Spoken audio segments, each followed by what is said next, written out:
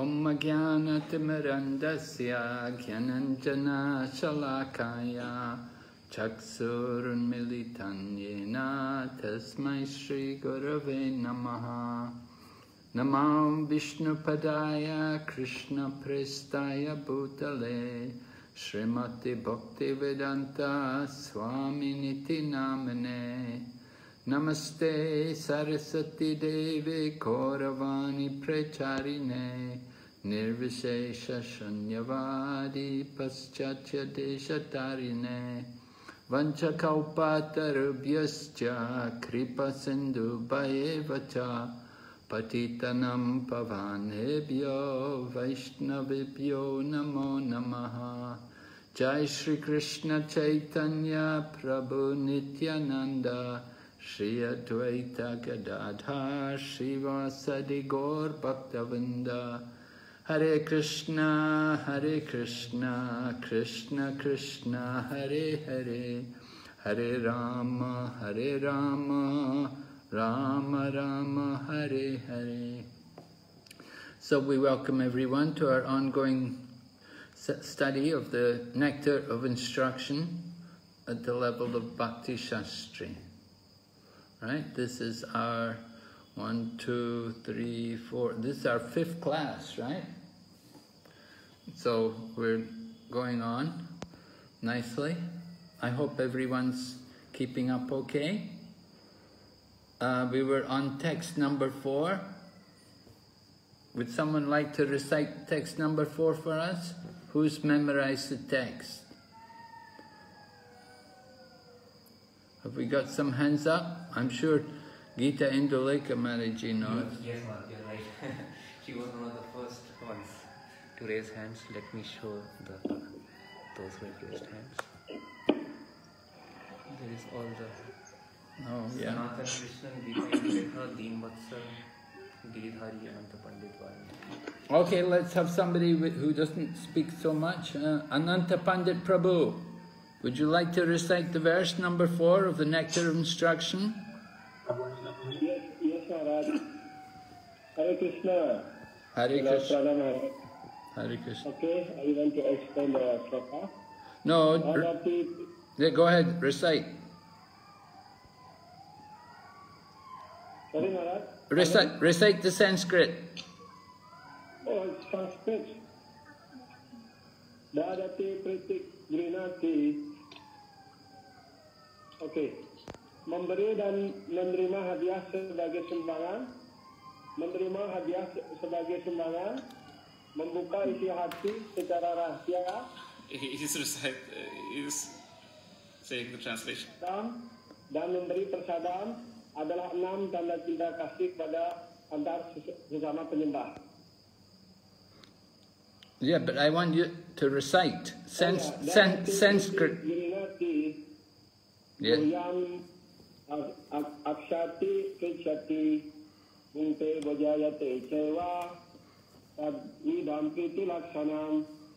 Okay, very good. So, I want to ask you, are you working in a job, Ananta Pandit? Ananta Pandit, do you have a job?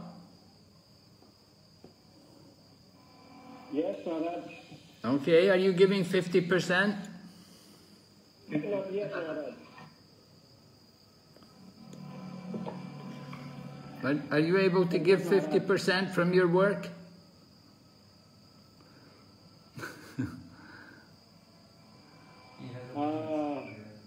Jujur belum mampu, Maharaj. My consciousness. Honestly, I haven't been. I'm not able yet. You're not able yet? Partly also because of my consciousness.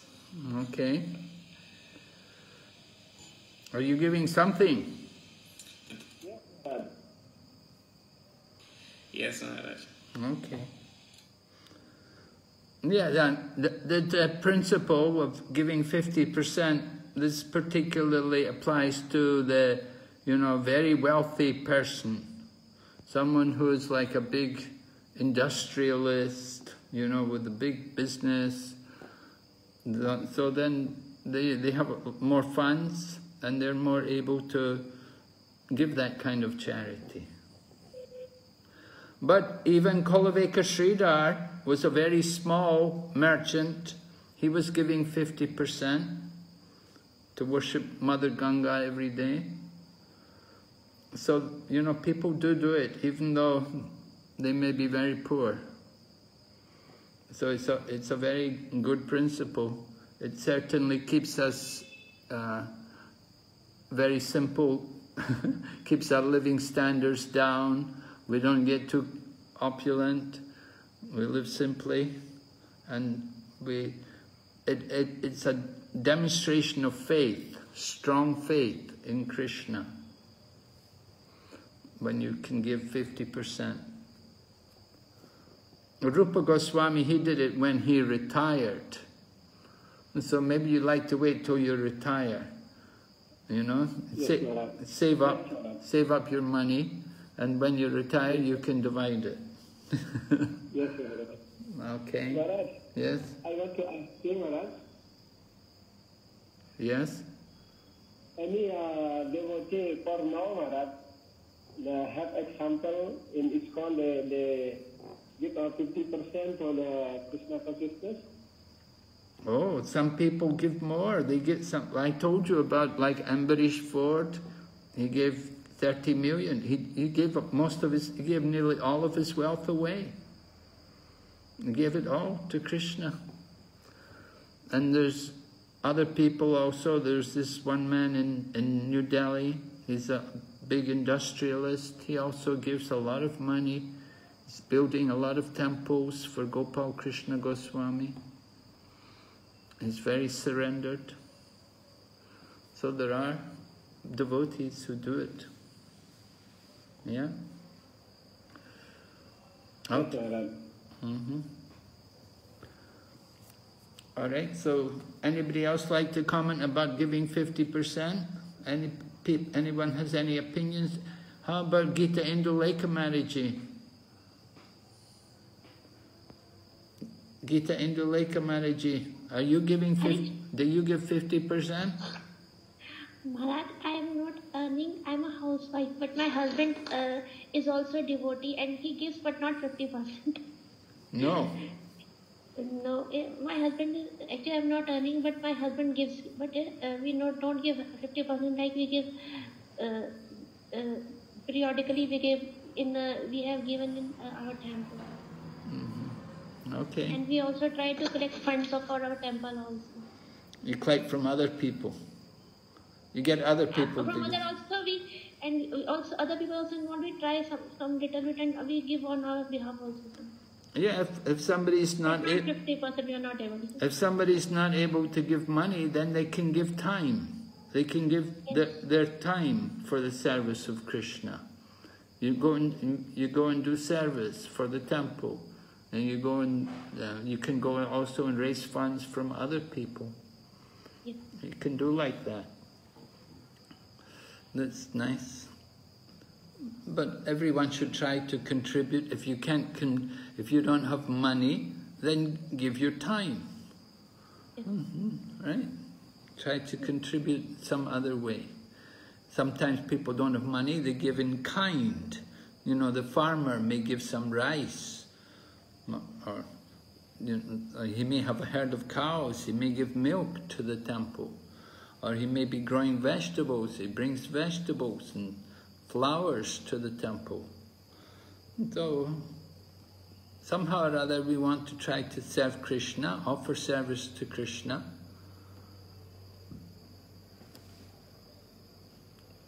Krishna knows the heart. It's not so much what we give, but it's what we don't give. Krishna knows what we're keeping for ourselves. If we're thinking this much for me, that much for Krishna. So Krishna knows, He's omniscient, He knows everything. So we have to understand whatever we have is given to us by the grace of Krishna. We want to use it for Krishna. Prabhupada didn't enforce it on people, but it's there in the books. You know, I don't remember ever hearing Prabhupada tell people you have to give 50%. But he did write it in the books. That is there. It's a principle there. And Prabhupada said, everything is in my books. He said, everything I want you to say is in my books. So it's certainly there in the books. So it's an act of surrender, of course. It's surrender. You have to give so much. It's 50%. Ordinary people, you know, ordinary workers, you don't get paid very much. You usually just manage to get enough to live on. If you've got enough to live on, you're lucky. Some people, they don't have enough to live on. Of course, the problems come when you start spending, that you want people spend so much money, education, sending their children to other parts of the world for education. They will take loans from the bank to send their children overseas for education. And they will, then they want also big homes, they want expensive cars. You know, we tend to increase. We want to always expand our mode of living, increase it to a higher standard.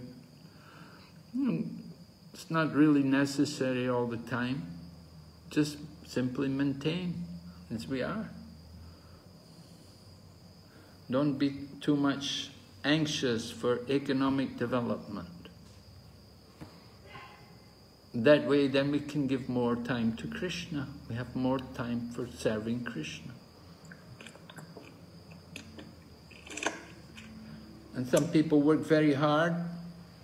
Even though they're working very hard, doesn't mean they get a lot of money. They can still end up in difficulties. Many people even doing business, they don't have much money. All of their money is in the business, and they don't have much money. And sometimes the business goes down, they lose everything.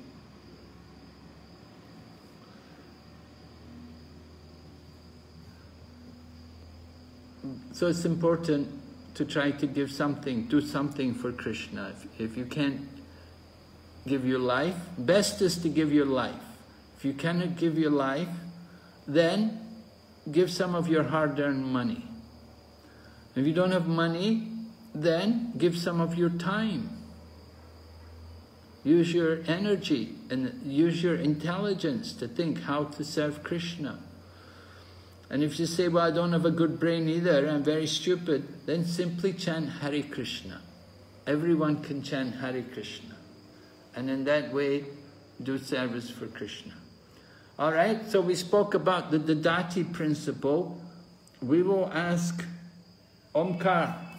We will ask, is it Omkar? Oh no, Dhritatma. Dhritatma Prabhu. We will ask Dhritatma Prabhu, what is the Dadati principle, which is most convenient, most encouraged for devotees in Krishna consciousness?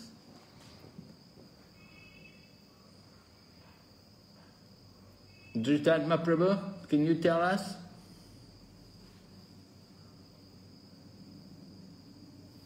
I can't hear you. I think you're unmuted. You're still muted.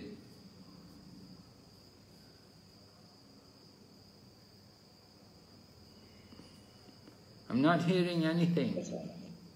Okay. Ya, di sini contohnya ya.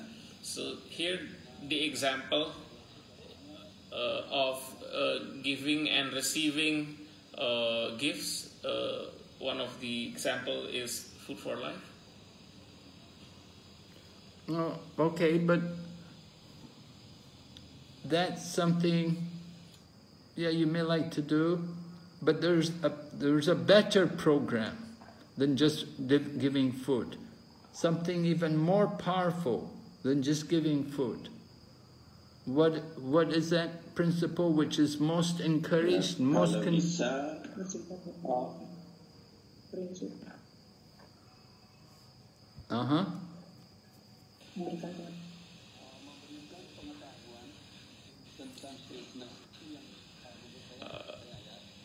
According according to myself, giving the knowledge of Krishna to those who need the knowledge, or to friends who are sympathizing, who are interested. Okay, but there's something better, even better than your words. You're giving knowledge. There's something even more powerful. That would be, right? The Yuga Dharma.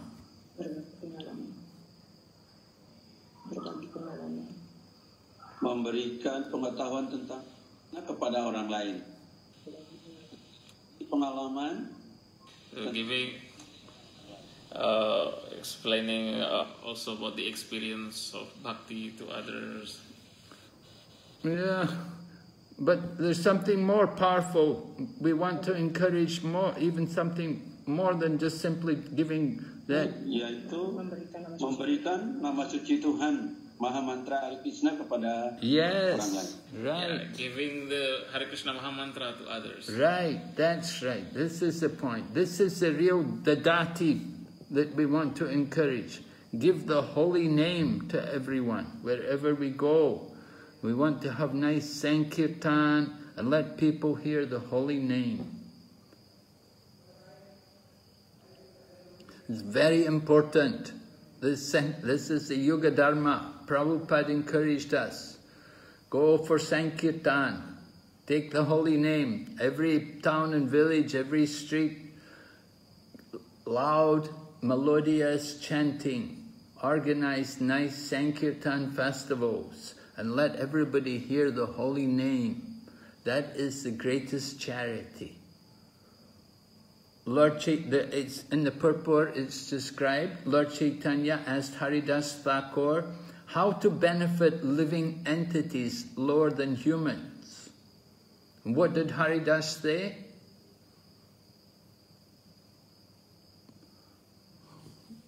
Does someone know? Can we see some hands? What did Haridas Thakur reply to Lord Chaitanya? Yes, we will hear from Shopasham Maharaji. She will tell us. Hare Krishna, Guru Maharaj. When Lord Chaitanya asked Haridas Thakur how other living entities, lower living entities could be delivered, Haridas Thakur said the chanting of the holy names is so powerful that even if somebody chants in the jungles or remote parts, the trees, the animals, they all get benefited by just hearing the vibration of the holy name. Right. Do we have an example of this? Well, when Lord Chaitanya himself, when he was going through the Jharkhand forest, he made the animals chant. Right. Yes, thank you. So the chanting of the holy name, this is the dadati principle, which is very easy for all of us to perform. We don't need to be wealthy. We don't need to have, we just need to be willing to go and chant. And we can go anywhere and give the holy name. Chanting is very important, very powerful, right?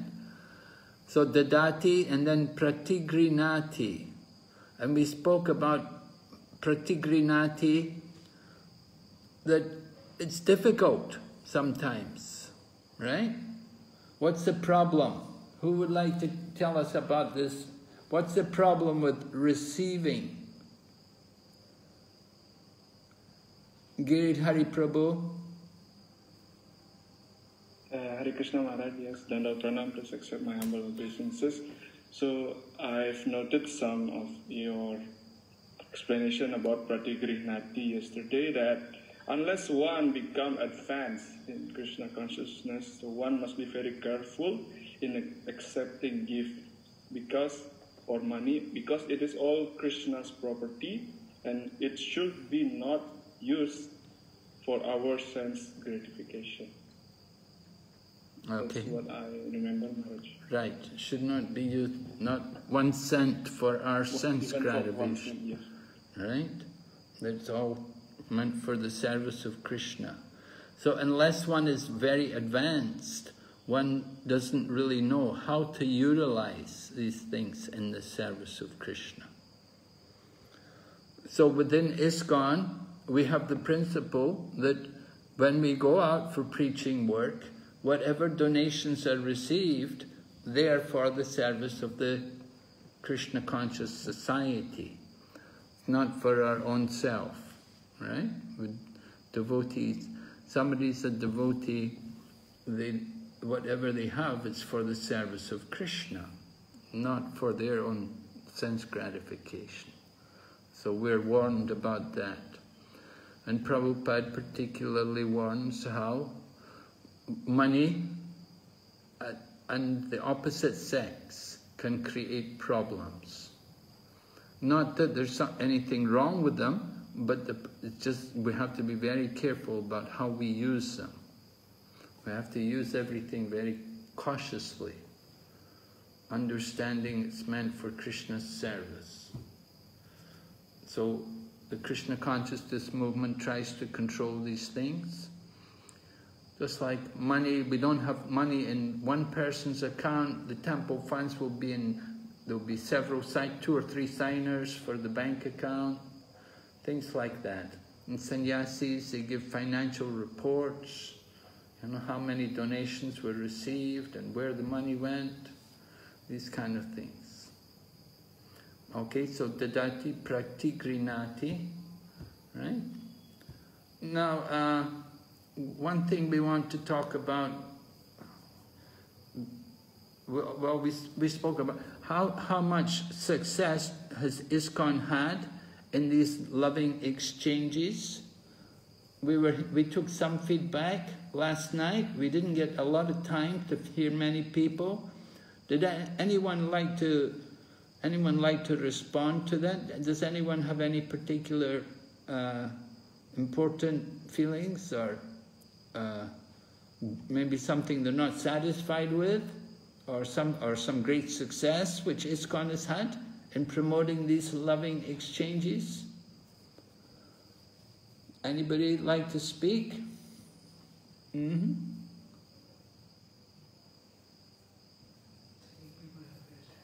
Huh? Really? Okay, Gita Indulekha Mataji, you can tell us what you think about these loving exchanges in ISKCON. Hare Krishna Maharaj, Dandavat Pranam.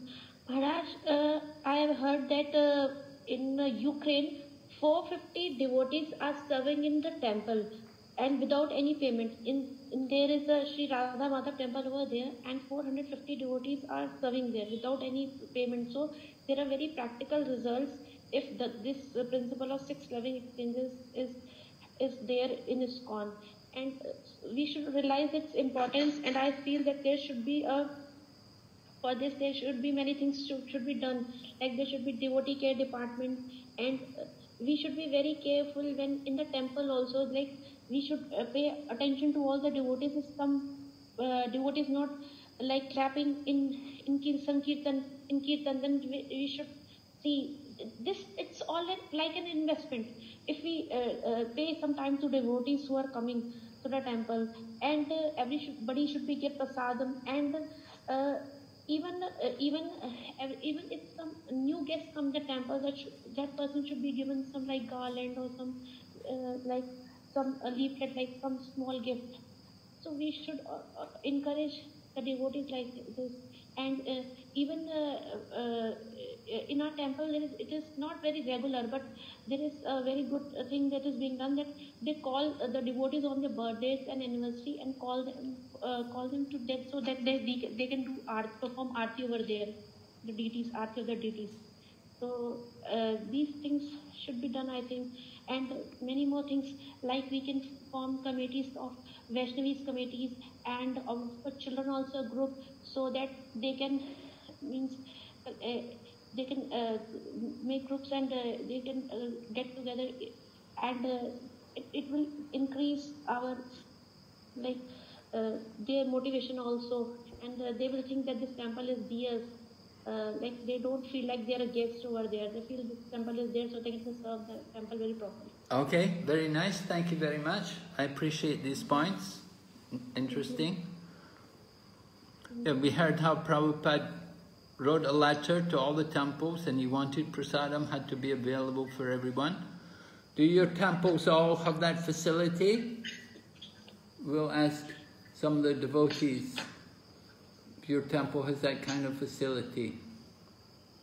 Let me see. What about Maharani? Yeah, Maharani Mataji, do you have that facility in your temple? Hare Krishna Maharaj. I'm sorry, I was focused on the previous question when you asked about the 6 lovely exchanges, so I wasn't paying attention when you asked that one. So I just wanted to make a point about the, just to tell this very small story of 10 years ago when I was very sick in India and I had to go to hospital. I was in Bhakti hospital. I was very ill.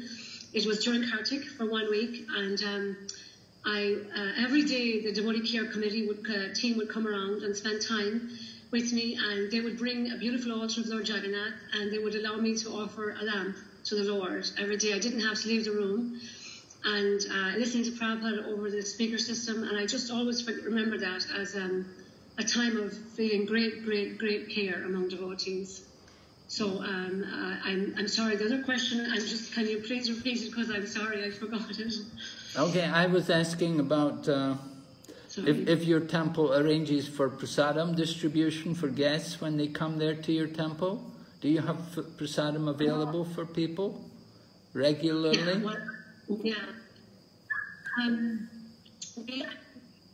We actually live on the west coast of Ireland, so we don't live near any temple. We're like 3-4 hours away. So we've had to do everything alone here when we're here, and we run a little prasadam business at the market at the weekend. We've been doing it for 22 years now, and so over the years we had different programs in our house, and we distribute prasadam. But usually what we do is we cook extra. My husband will cook extra and just give out to people, for not for free, so that when we have, we sell some and then we make some money to live on. And then he always has extra for people that are coming, and they come regularly. So that's what we've been doing just here on our own. What kind of prasadam do you sell? Is it sweet balls? We're doing the same thing for 20. Khichdi, matar paneer, samosas, and tomato chutney, and pineapple chutney, and laddu. And it's the same menu, 22 years, same thing, yeah. Oh my goodness. Everybody seems to want, especially matar paneer, they want, and samosas. So it's a whole meal. You're selling a whole meal then. It's a whole meal you're selling, not items, not individual items, but a whole meal. Yeah. Yes. Well, exactly. It's we just sell. They come and they ask for 1 portion of samosas or 1 portion of khichdi, and we couldn't maintain that. We can only maintain very little because we have small little stall. So that's it. Just continued for 20 years now, and we're very grateful because we were able to go to India and go on pilgrimage and continue here. So except for the lockdown, they locked us down for the first in March, April, May. But they've let us go again now for a little while. Oh, okay. So, yeah, that's what we do. Okay, very nice. Thank you very much. But what about the big temple over there in Israth? Would they have prasadam if guests come there? Yeah, in Dublin, they have Israth. Oh God, yes, they have they're across the border, they're in North Ireland, so right now there's a complete lockdown, you cannot go back and forth, so but they have always had big prasadam distribution, and also people are coming on the boats, because it's right on the lake, so they come down, visitors coming every day, constantly all summer, and they have big programs constantly when there's no lockdown, like every Sunday they have Sunday feast. We used to live there, over 20 years ago, we lived there for 2 years, so people were coming, they have constant prasadam distribution. And also in Dublin, they have a restaurant, so they have constant prasadam distribution as well. Even during the lockdown, I think they're doing takeaways for people. Okay, very nice, thank you very much. Very encouraging. Free prasadam distribution on Sundays. They invite people to come and just take prasadam home with them. So there's a lot, yeah. Devotees are doing a lot. And it's very good devotees, so it's very good. They're doing a lot, yeah. Okay, thank you very much. All right, so we'll just hear from one more person. Oh, Bankim Govinda Das Prabhu. Hare Krishna Maharaj. Hare Krishna Prabhu. Dandavat Pranam. So we are from Muscat. This is in Middle East. So here it's a temple. We don't have an official temple here, registered temple. And here it's in a little restricted way. Everything is done. So prasadam distribution, all these outdoor activities can't be done here in Middle East. So we focus more on preaching. So recently our Yatra leader has various devotees, and by that way we managed to get around 250 children from a school who are following the syllabus of Chinmayananda mission on Bhagavad Gita. And these members, who attended were the principal of the school, and she simply changed from. Wow. Very good. So sorry, it got muted. So that was the how powerful teachings of Prabhupada was. So she was simply amazed by the teachings of Prabhupada. She changed the syllabus, and she asked us to teach their children, which is from 1st standard to 10th standard children. So almost 250 children have enrolled, and so we as a team of 6 teachers are doing this week.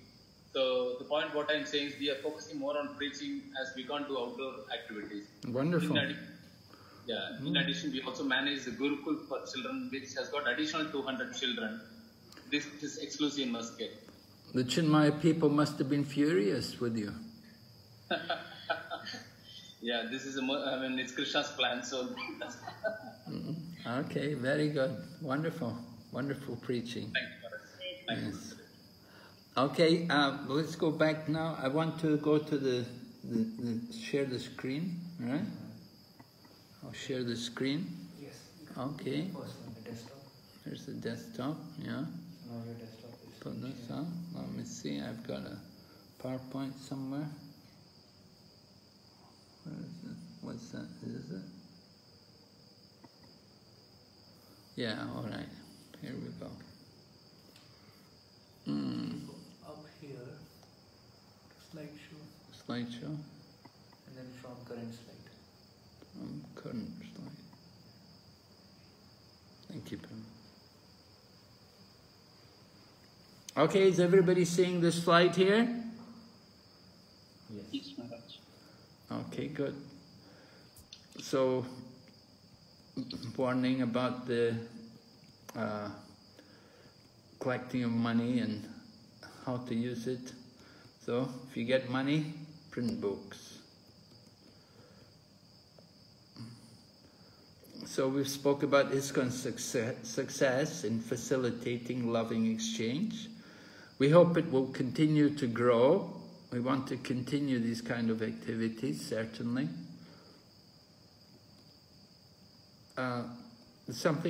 This is a little exercise we just want to take a little while to hear from you about.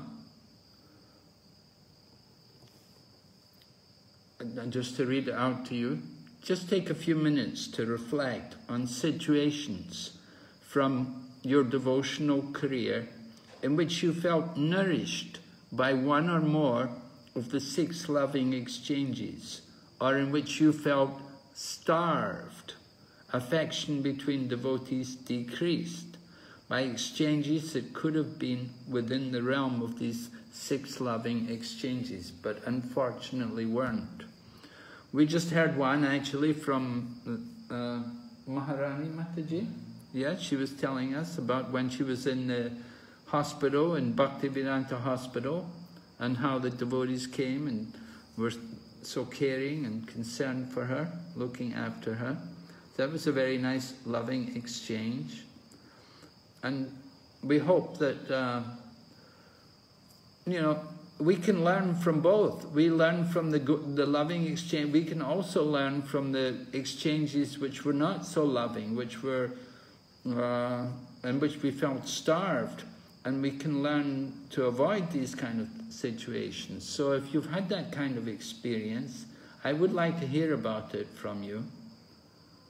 Would anybody like to volunteer, tell us about one kind of a situation which they were in, where they felt particularly starved in the dealings between devotees?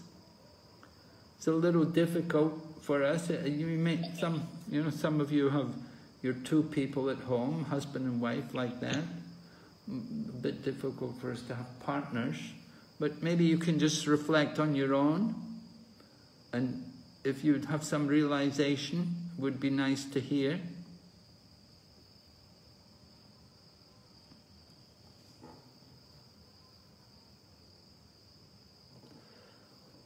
Help us to improve our how to associate, learn how to associate nicely.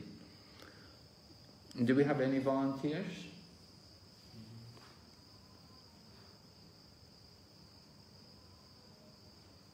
Yes, now we have 4. We have Anant Pandit, Swarup Krishna, Archana Bhakti, Anantaji. Swarup Krishna Prabhu, would you like to tell us your experience? Dandavat Maharaj. We have focused on the new devotees who join the movement and who are new to the system, because they need a lot of care, they expect a lot of respect themselves, and they expect a lot of hand-holding. And in such situations, we need to not only talk to them, relate to them, solve the questions that they have in their mind, maybe have some excuses initially, still be very kind to them. That's the way we have been like handling them. We used to conduct obviously before this lockdown period, Rath Yatras, and we used to get these new devotees who would show their interest, and we would be very, we would relate to them. That's the way we have been growing in our center, and we have been having lot of new devotees coming in. And the beauty part of it is which used to touch our heart is the transformation that happens in them, the course of time, and how they get cultivated, and they also to know about the various practices of ISKCON. They start participating in Nitya Seva. Nitya Seva means daily sharing their wealth for some of the events of the center. Then book distribution, obviously prasadam distribution, also Vaishnava Seva also. And in the course of time, they commit themselves to the holy name, the 16 rounds. We have seen devotees initially who would be shying away from even taking up say 4 rounds a day, committing themselves to 4 rounds a day. Suddenly one fine morning they say, Puji Mataji, we have reached 16 rounds and we have left, we have started offering to the Lord, and we have started taking prasadam.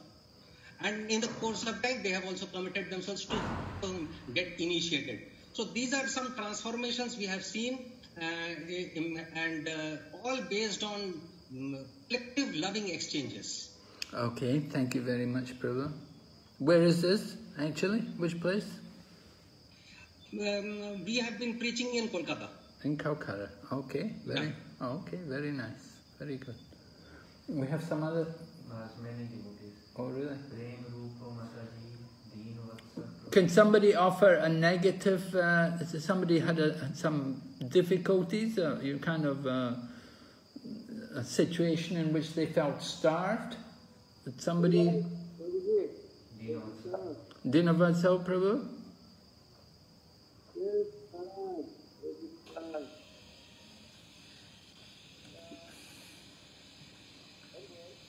you speak maybe Indonesian.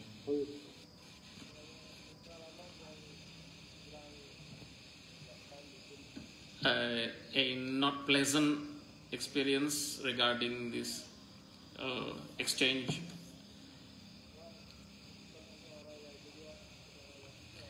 Someone who's a so like a senior devotee when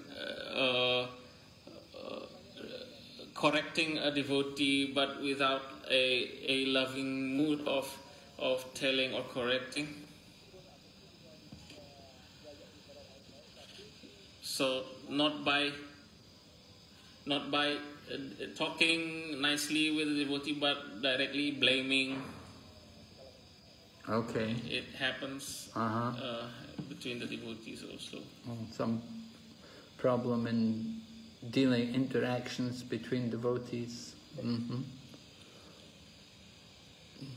Yeah.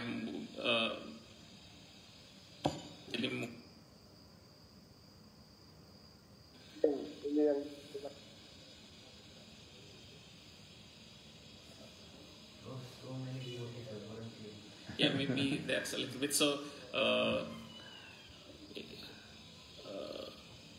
so he's saying that some senior devotees, when they correct a junior devotee, they do it not in a loving mood. Yes, that could be the one problem. We have to be a little detached, you know. The problem, our false ego doesn't like it sometimes. So dealing with each other, personal dealings, it's not an easy situation. Some people, they have a lot of stress maybe, they're in charge of something, maybe supervising something, and they feel pressured, and sometimes their passion overcomes them, and they speak in an unpleasant manner. So this is something which we definitely want to try to avoid. We also, when it happens to us, we have to try to be a little detached also and tolerant, and not let our false ego become too disturbed. So there are two sides to it. It's better if we can speak in a nice way, and if somebody is not speaking so friendly to us, don't take them too seriously, but try to appreciate the difficulty, that maybe the situation which they're in is troublesome for them, and try to be tolerant. Now many of you have got your hands up. We don't have a lot of time. We want to go on, but we'll just take one more person. Prabhu? Manisi Das and Jyotir Raji? Manisi Das and partner? No, there's one devotee and another devotee is Jyoti Mataji, and another devotee is Prem Rupa Mataji. So I'm just reciting all the names. So Priya Govinda Das, Manishi Das, Jyoti. Hare Krishna. Yes, Prabhu. Prabhu Bala. Ya, kita start Prabhu Bala.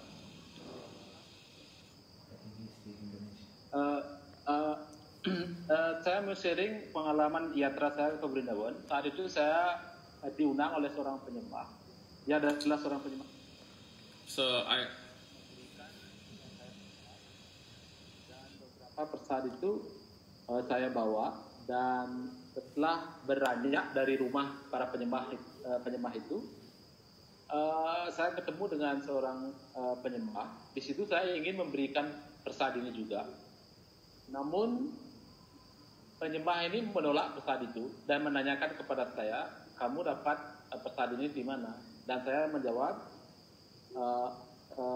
saya telah diberikan oleh seorang penyembah di belakang tempel ini, saya bilang seperti itu. Yang ingin saya tanyakan, karena mereka semua adalah ISKCON devotee, karena mereka adalah semua penyembah dan semua keluarga kita. Apakah hal-hal ini memang terjadi di ISKCON? Ya, yang menolak.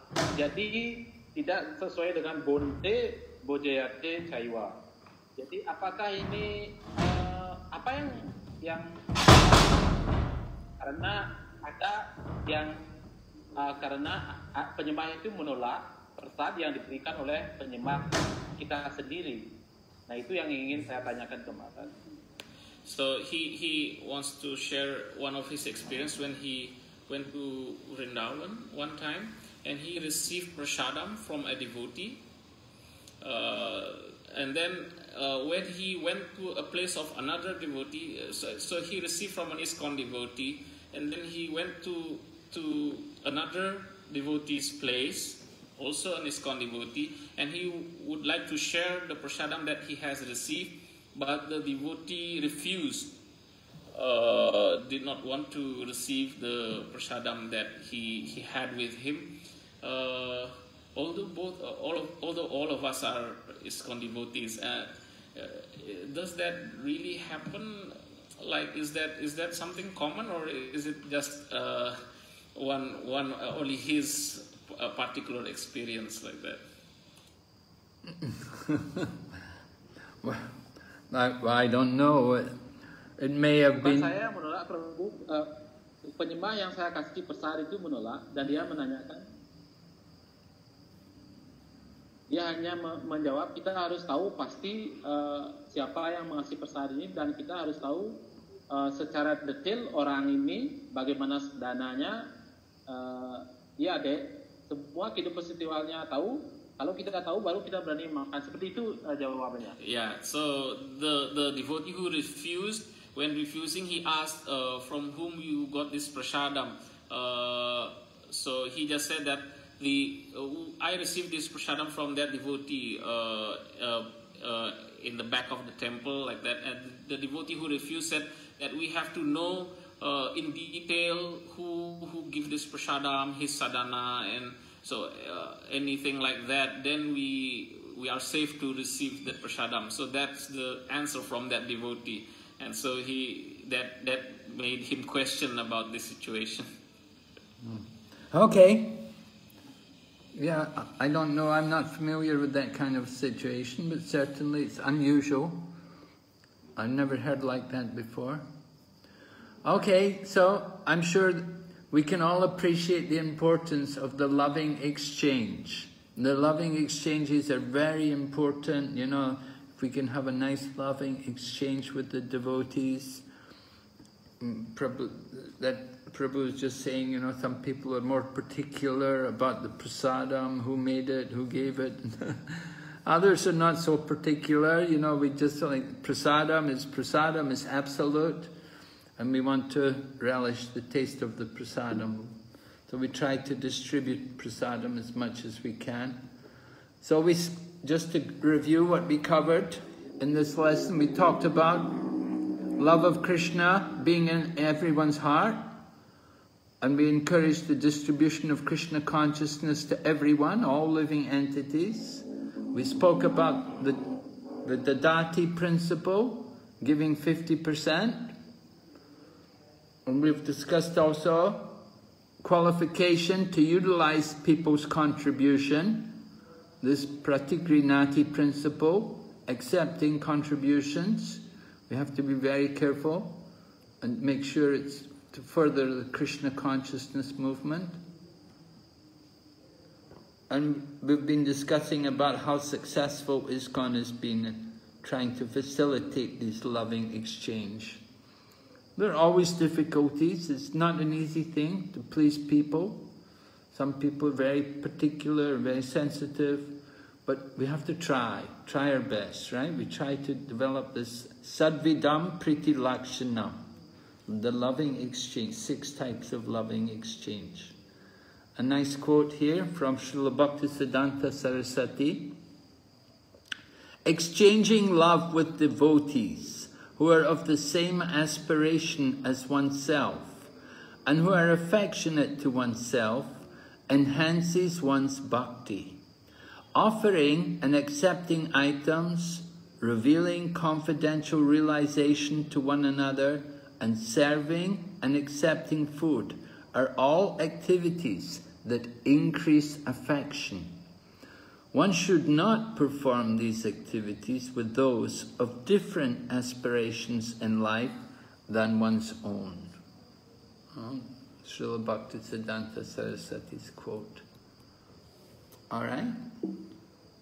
So we're going to complete that, and we'll go on to the next lesson, which is based on text number 5.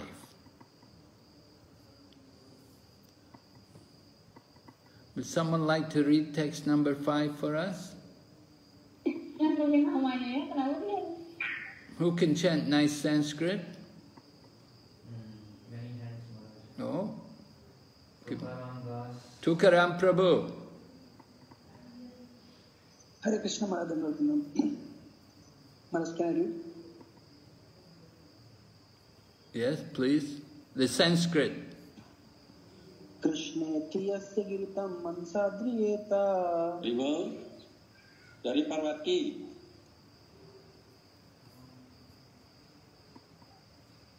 Bala, Ibu.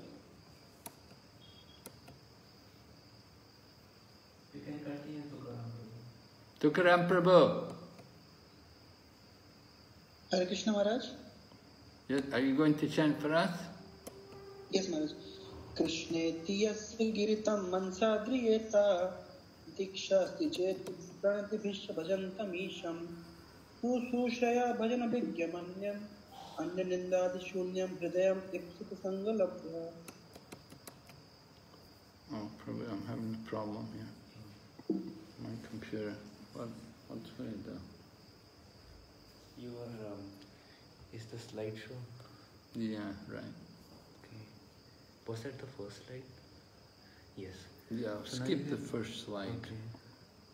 And then you can again go to slideshow over there. Go to slideshow. Yes. Oh, what happened? Can you do alt tab? Hmm? Yes.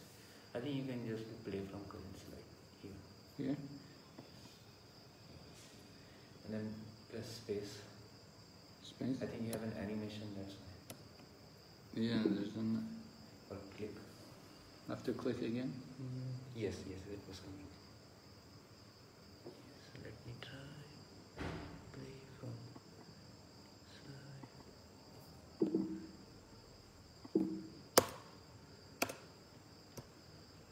Okay. Yes. Is this the slide? Maharaj, also just a kind note, I think there are some devotees who have asked some questions. Maybe you could address that in the end. All right. Yes, if you have questions, we'll take them at the end. Let's go ahead. Just put it in the chat. So yeah, I just... Yeah.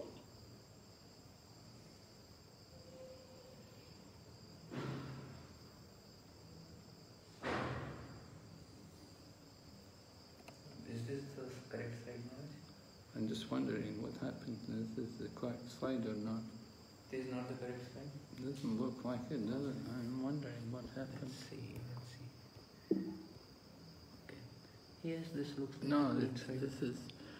It should be about Kanistan, Madhyaman.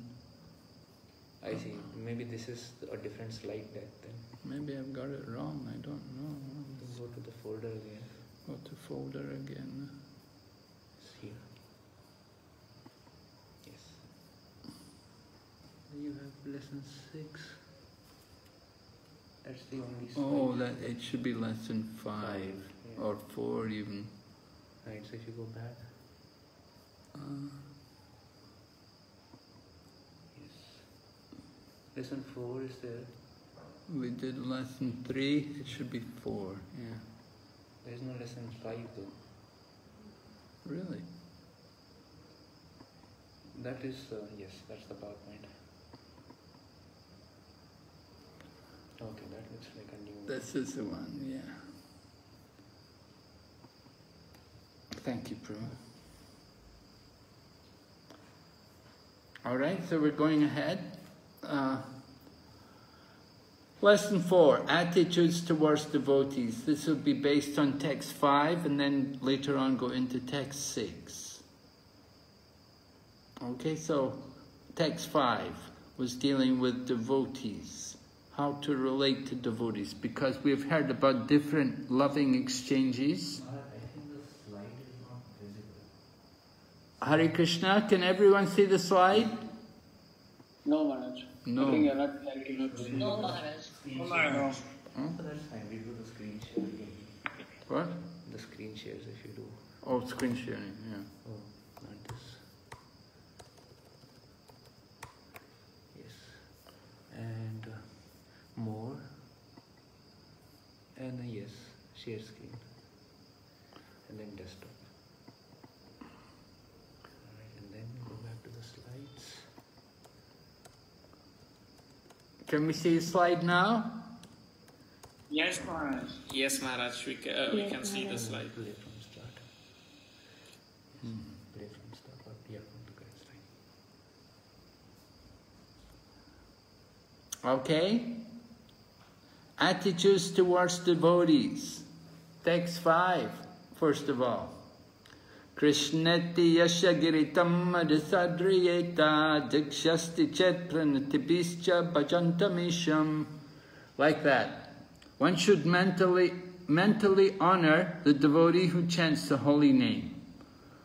One should offer respects to one who has undergone spiritual initiation and who is engaged in worshipping the deity. And one should associate with and faithfully serve a devotee who is fixed in undeviating devotional service and is free of the propensity to criticize others. Okay. So, from text 5 purport, Srila Prabhupada describes 3 levels of Vaishnavas. In order to intelligently apply the 6-fold loving reciprocations mentioned in the previous verse, one must select proper persons with careful discrimination. Srila Rupa Goswami, therefore, advises that we should meet with the Vaishnavas in an appropriate way, according to their particular status. In this verse, he tells us how to deal with 3 types of devotees: Kanista Adhikari, Madhyam Adhikari, and Uttama Adhikari. Right? So 3 levels of Vaishnavas. We're going to look at these 3 levels. We want to understand properly. From the Waves of Devotion. Waves of Devotion is a book published by Srila Prabhupada's disciple, His Holiness Damodara Swami, which describes many interesting features not so obvious from the Nectar of Devotion. But it helps to enrich our understanding of Srila Prabhupada's Nectar of Devotion. So here's the quote: the impetus for Vaidhi Bhakti. Vaidhi Bhakti is scriptural injunction. It means rules and regulations. That's Vaidhi Bhakti. Therefore, in Bhakti Rasamrita Sindhu, the depth of one's faith in and knowledge of the scriptures determines one's eligibility to advance and places him in one of 3 classes of candidates. So, he's describing here one's position as Kanista, Madhyam or Uttama will depend on 2 things. Will depend on one's faith and also, will depend also on one's knowledge. One may be Uttama in terms of faith, but he may not be Uttama in terms of knowledge. So there's 2 aspects there in determining person's position as a Uttama, Kanista or Madhyam. First of all, we'll look at the Kanista.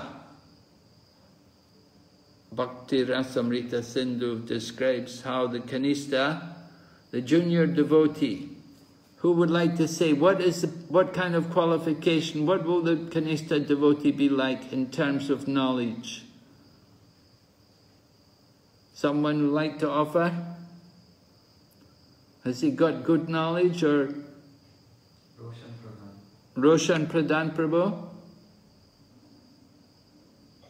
Hare Krishna Maharaj, Dandavat Pranam. Kanishta Adhikari is one who is a beginner in Krishna consciousness, who has very less knowledge about Krishna. Okay, has less knowledge. What about his faith? He's a beginner, so his faith can be like, he's a beginner, so his faith can be gone with small mistakes or some small mistakes, or he may have some personal ego, like if somebody says something wrong to him, he may take it seriously. Yes, right. Yeah, so his faith is shaky, right? Not very. Right, his faith is shaky, and in terms of knowledge, you know, he doesn't have much knowledge. He's a new man, right? But you know, not all Kanistas are new devotees. Don't think just because don't think everybody's a Kanista just because they're new. Someone may be Kanista and may be a devotee quite a long time.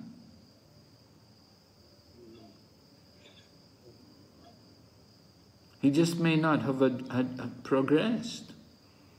What do you think would be the problem? Why is he still Kanista?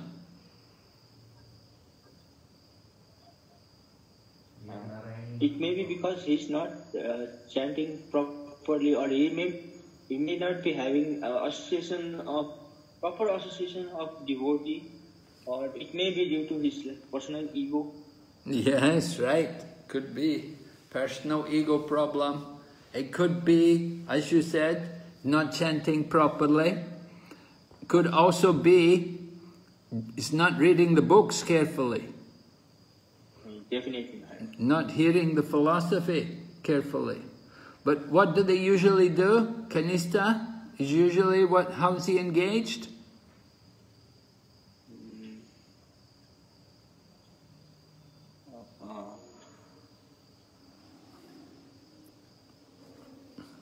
Generally we think of the Kanista that he's very much absorbed in, how does he see God?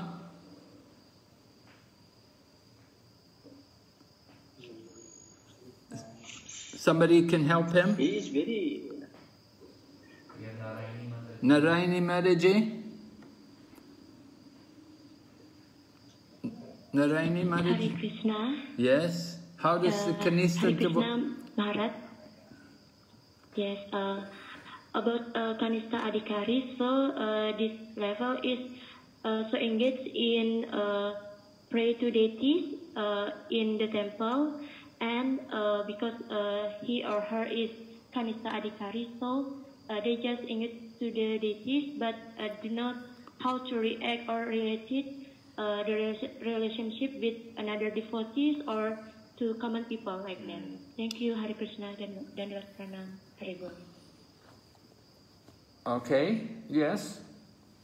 Right, the Kanista generally, they see God in the deity, but they don't have that same vision when they see other devotees, even. They may not be, you know, they don't have to just be in the temple. They may be actually serving the deity. They may even be the pujari, you don't know. But he may have that kind of conception that he only sees God in the deity, and he doesn't see God within the heart of other living entities. So, anyway, talking about their faith and their knowledge, let's show that.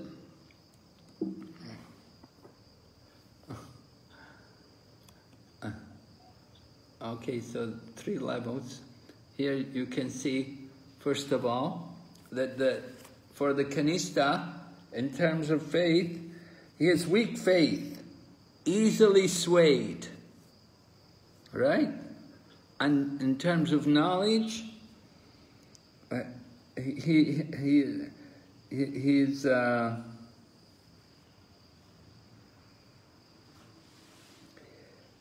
can't offer arguments to oppose opinions. He has weak knowledge.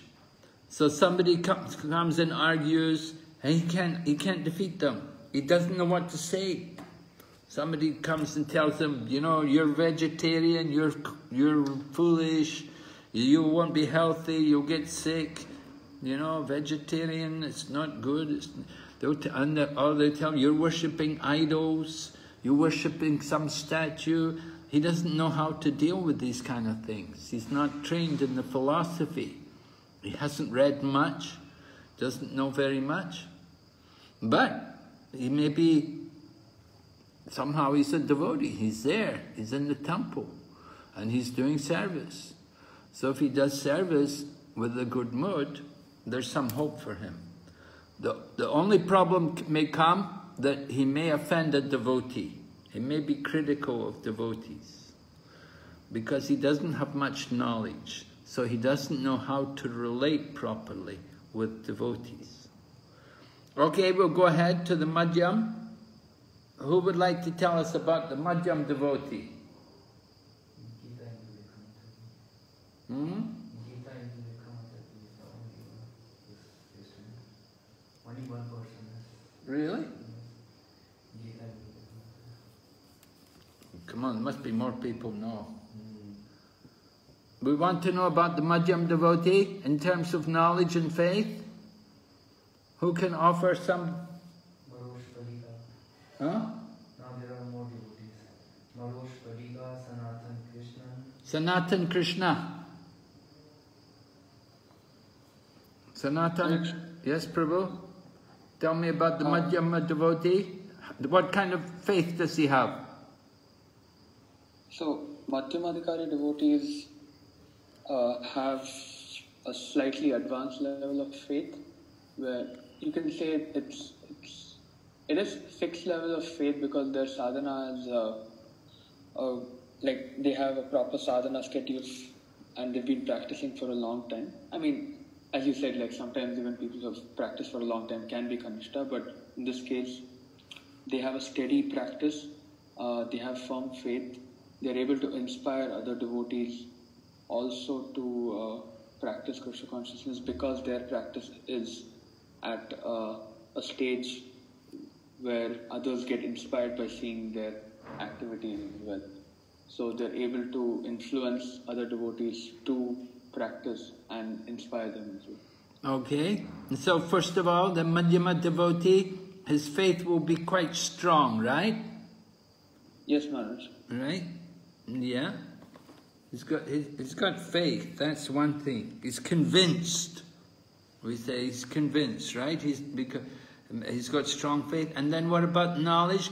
How does he manage with other people, with arguments?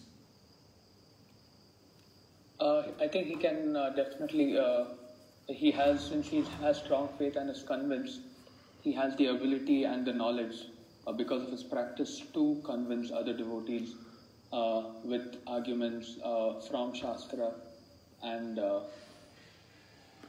basically put forth the philosophy in the right manner. Okay, like that, yeah, he has good knowledge, but he cannot always defeat others. He's not always able to convince others. Although he himself has knowledge, he knows the philosophy, but he's not always so expert in presenting it. It's like that. He's a Madhyama devotee. He's on the Madhyama level. But when we look at the Uttama level, Uttama Adhikari, right? Who's going to tell us about the Uttama Adhikari?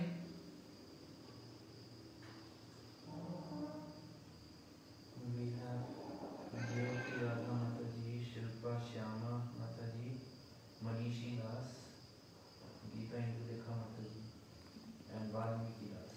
Who? Valmiki Das. Valmiki Prabhu can tell us about the Uttama Adhikari in terms of faith and devotion.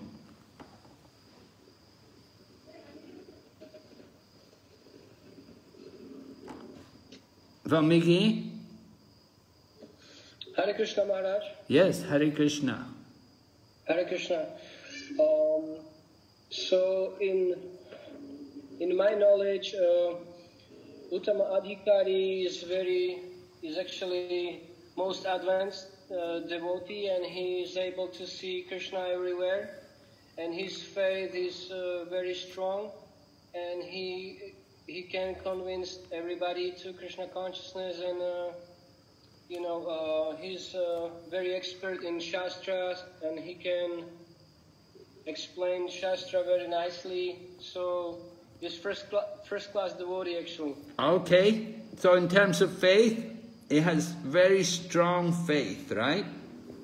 Very strong, yes, sure. And he's convinced, and he can convince others also. Right. And in terms of knowledge? His knowledge is perfect actually. Yes. He understood philosophy perfectly. Yeah, he can defeat others. People come with their own opinions. He can defeat them. He can give the Shastric conclusion. He can speak according to Parampara. Okay, thank you very much, Prabhu. Very nice. So here you see the different gradations. Now, people may be a mixture, it's not so cut and dry. Oh, this person's Kanishta, oh, that person's Madhyam, this one's Uttama.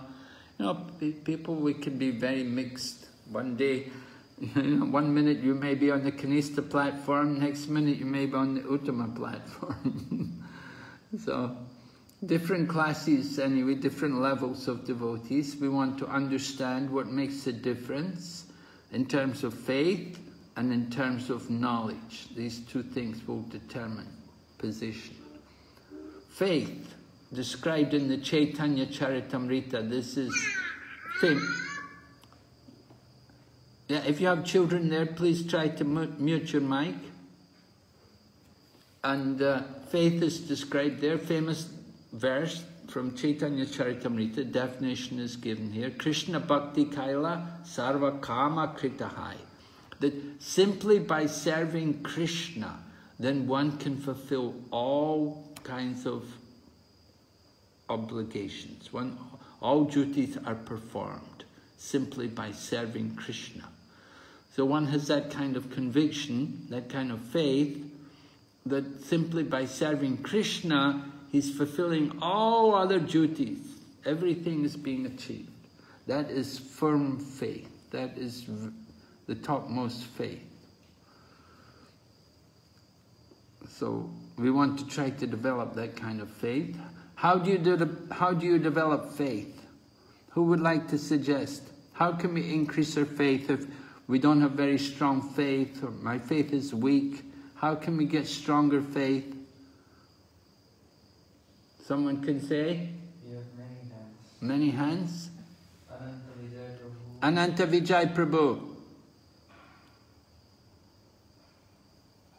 Hare Krishna Maharaj, Dandavat Pranam. Hare Krishna Maharaj.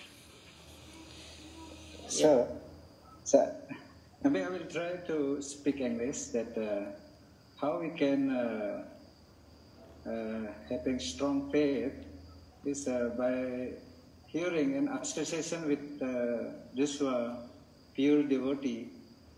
Then we hear from him, then the faith will be more strong and stronger. By the association, Maharaj. By association, yes, you're very right. Exactly. By association. If we associate with people who have faith, that's the best way. And as Prabhu also said, if we hear from the pure devotees, that will also give us strong faith. So we encourage people, read the books, read Prabhupada's books, and associate with devotees who are convinced, to have strong faith. That will help us. Just like in the Bhagavad Gita, Arjuna says to Krishna, Sarvamita dritam manye yammam vadasi Keshava. I totally accept as truth all that you have told me. So that is strong faith, right? We want to develop that kind of faith. Very important. We've got to have faith. Here, Srimad Bhagavatam. Quote from Chaitanya Charitamrita. In the Srimad Bhagavatam, a devotee is considered superlative and superior according to his attachment and love. Right? So we spoke about faith and knowledge. Here, they're speaking about attachment and love. So that can make the difference between Madhyam and Uttama. Srimad Bhagavatam describes how devotees on different levels will see different things. Right? We spoke about the Kanista. How does the Kanista see everything? What's the vision of the Kanista? The Kanista is described here, the Prakrita Bhakta. Prakrita Bhakta. What's the meaning? Sanatan Krishna? Prakrita Bhakta. What's the meaning? Prakrita Bhakta, I'm not sure, Maharaj. Sorry, I guess I forgot to lower my hand down. Do you know the vision of, what is the vision of a Kanista Adhikari? I mean, the vision of a Kanista Adhikari is very limited in the sense that he, like, Maharaj, vision in the sense, is there anything specific in terms of vision you're asking? Yes. How does he see? How does he see the Krishna, for example? How does he see Krishna?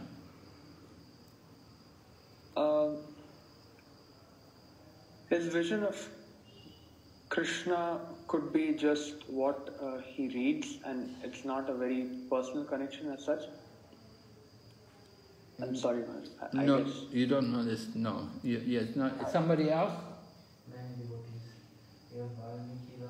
Valmiki Prabhu? Yeah?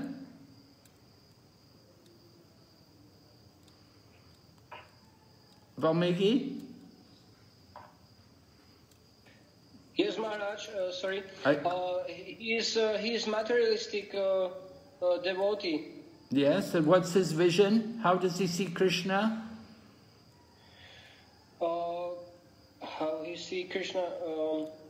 He see Krishna like more than a devotee around him. You know, he's trying to worship Krishna, but he's not. He has no good relationship with other devotees. Yeah. Yeah, a little bit. There's a little bit more important point. Someone else? Hare Krishna Maharaj. Yes. I think this Kanista devotee, he sees only Krishna in the temple only. Right. That's the point. Not Krishna is there, not outside like that, and also he cannot giving respect to devotee of Krishna. Okay. He just giving respect to Krishna only. Okay, thank you very much. Right. He sees Krishna only in the deity. He's thinking Krishna's in the deity. He doesn't see Krishna in the heart of all living entities. Now in Srimad Bhagavatam, if you read the 3rd canto of Srimad Bhagavatam, teachings of Lord Kapila describes if you worship the deity like that, it's not good at all. It's not appreciated. It's like if you offer, it's like offering ghee onto ashes. This kind of worship is not appreciated. You just simply see Krishna in the deity, and you don't have proper concern or respect for people. We don't see Krishna in the hearts of all the living entities, not even the devotees. So that's the Kanista vision mentioned here. Kanista, therefore, is described as Bhakta Prakrita, or Prakrita Bhakta, materialistic devotee. That he's on the lower platform. So described here from Srimad Bhagavatam. He doesn't study the scriptures enough. So therefore, he doesn't really understand what is pure devotional service. And he doesn't know how to respect devotees. but he'll be following the regulative principles, and he's initiated, he's worshipping the deity, he's got some good qualities, you know, he's worshipping the deity, he's initiated, and he loves the deity, he's really dedicated to the deity, but he just hasn't made an effort to really understand the philosophy. So he's described like that. Bhakta Praya, a neophyte devotee, because he is only a little enlightened in Vaishnava philosophy. All right? Another quote, Madhvacharya says, Kanista has no idea that the Lord has the power to exist outside the temple. Puffed up by his own worship, Kanista Adhikari cannot imagine anyone is more religious than he. He's thinking, because I worship the deity, I'm very important, I'm very great devotee. But he's not aware that other devotees are more advanced.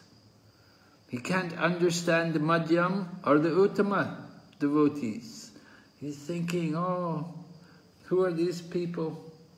And sometimes, because of false pride, he may criticize these advanced devotees. Simply, he has no understanding of their exalted position as preachers. Another symptom is he is infatuated by the material qualifications of so-called great materialistic people. So he has a bodily conception of life. Although he worships a deity, he's still in the bodily conception of life. He sees devotional service as just part of the religious aspect of life. But he thinks there's many other things in life. He's not completely devoted. He's not in the mood of pure devotion. There's many other interests. It's just like somebody is, you know, the karma, he may be a brahmana worshipping the deity, but it's just a job for him. He goes home at night, doesn't think about Krishna, doesn't think about the deity. You go to work and worship the deity, go home at night, forget the deity, you know, never chant the holy name, like that. But, you know, somebody, they have some attachment, they have some devotion, because somehow they're fortunate that they're brought to worship the deity. So on the higher level, we come to the intermediate devotee, right? The Madhyama. What's the vision of the Madhyama devotee? Can we have some volunteer tell us about the Madhyama devotee? Yes? Who have we got? We have three. We have Marosh Paliga, Gita Indulekha Mataji, Dakshina Rani Mataji. Dakshina Rani Mataji. Dakshina Rani Mataji. What's the vision of the Madhyama devotee? Hare Krishna Maharaj. Hare Krishna. For Madhyama devotee, he have strong faith in devotion in Krishna, and he can discriminate between the devotees. He can see the difference among the devotees and act accordingly. Like into the new devotee or neophyte, he will show compassion and respect them, and to the one in the same level, he will develop friendship, and to the pure or Uttama devotee or Uttama Adhikari, he will serve and associate with them. Okay. So, how does he see the Supreme Lord?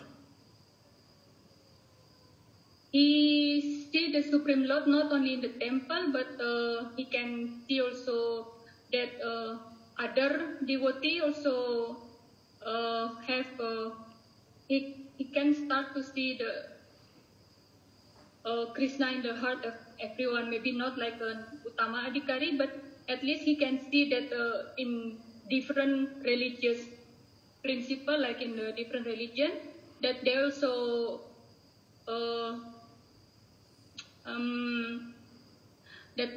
worship the Lord. Okay. Not only in the temple. So he will worship the Lord, right? He will offer his worship to the Supreme Lord. And what about the devotees? How will he relate to devotees? He will relate to the devotee according to their platform, according to their stage. He will relate accordingly, and he will respect the devotees. Mm-hmm. Have some friendly dealing with the devotees, right? Yes. Definitely, there'll be friendly dealings there. And then what about the ordinary people? With ordinary people, if they are interested in Krishna consciousness, he can give information and he will preach to them. But to the one who envious, he will he will avoid. Okay. So those people who are interested in Krishna consciousness, he'll give them mercy, right? He'll show compassion on them. And he'll give mercy and try to help them and encourage them in Krishna consciousness. And those who are not devotees, who are not interested, maybe they're atheists, maybe they're even offensive. So what will we do with them? He will avoid, but it doesn't mean like he just like completely avoid it.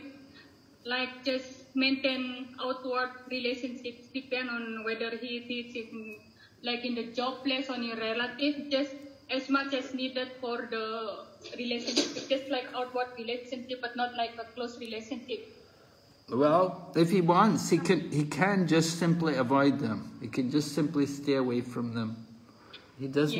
He doesn't need to even worry about because you know they're nasty people. They're not They're not very nice people.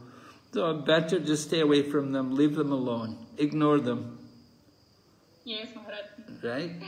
Okay. Yes, Maharaj. Okay, so described here from 11th canto Srimad Bhagavatam. The vision of the second-class devotee gives love to the Lord, friendly to all devotees, merciful to the neophytes and ignorant people. The intermediate devotee neglects those who are envious of devotional service. So 4. In other words, Madhyam devotee, he has to make distinction. He makes distinction. Who is a devotee, who is innocent, who is not. Right? He's making distinction. One time Srila Prabhupada was doing a program. It was in Indore, in India, there, in the city of Indore. And Srila Prabhupada was preaching strongly the message of Bhagavad Gita. So Prabhupada was critical of some materialists and atheists and, you know, people who were not devotees. So one man who was listening got upset and said, "Your Guru Maharaj is very critical." He says, you know, he says so many nasty things about people because they're not devotees. And he said, "Your Guru Maharaj should see everyone equally." So somehow Prabhupada heard about this. Prabhupada heard this man was saying that Prabhupada should see everyone equally. But Prabhupada said, "Well, I am not on that level." Prabhupada said to the man, he said, "I'm not on that level." But you know, the man said in Bhagavad Gita, Krishna says, "Samoham sarva bhuteshu name dvishosti napriya." I envy no one, I'm equal to everyone. He said, you should, and he said, "Samo pandita darshana," a learned person sees everyone equal. And Prabhupada said, "I am not on that level." So Prabhupada was coming down to the intermediate level for the sake of preaching. Because if you're on the topmost level, it's difficult to preach. You can't really preach because you see everybody equally. We'll hear about the topmost level in a minute. But anyway, it was an interesting example. Prabhupada was preaching there. And so the man was saying, he was critical. And so the devotees talked to him, and the devotees explained to him about Srila Prabhupada, how Srila Prabhupada was preaching the message of the Bhagavad Gita all over the world. So when the man heard that, then the man changed his mind. He said, oh, then this is very wonderful. He thought, your Guru Maharaj is doing such a wonderful service, preaching the Bhagavad Gita all over the world, everywhere. That is real equality, preaching the message of the Bhagavad Gita around the world. And the man actually understood Prabhupada's vision of equality. To give Krishna consciousness to those who want it, and ignoring those people who are envious of devotees. Okay, so we heard about the vision of the Madhyama devotee. Now we'll hear about the most expansive vision, the Uttama. Who would like to tell us the vision of the Uttama? Can we have a volunteer? Yes, Maharaj. Hare Krishna, Maharaj. Yes, okay, you want to speak? What's your name? Manishi Das, Maharaj. Manishi Das Prabhu. He is Manishi. You're supposed to put your hands up, but still... Yes, already done, Maharaj. Yeah, I know, but you wait for me to call you, not that you come in. Okay, anyway, go ahead, speak. Tell me. Yes, Maharaj. Because Uttama Adhikari is, he has unflinching faith, not unflinching faith. So that's why his vision is, he sees Krishna everywhere. Sees Krishna everywhere? Yes, Maharaj. So what does he do? So he very affectionate to one and all, Maharaj. Huh? Say that again? He affectionate to all living entity. He's affectionate to everyone. Yes, Maharaj. How does he show his affection? To show this affection, something he going down to Madhyama Adhikari level. So to show his affection on the Uttama platform, he cannot. He has to come down to Madhyam to show his affection. Maybe, Master Maharaj. Yeah. That was our thing, Maharaj. Okay. Anybody else would like to contribute here to describe more about the Uttama? Yes, Maharaj.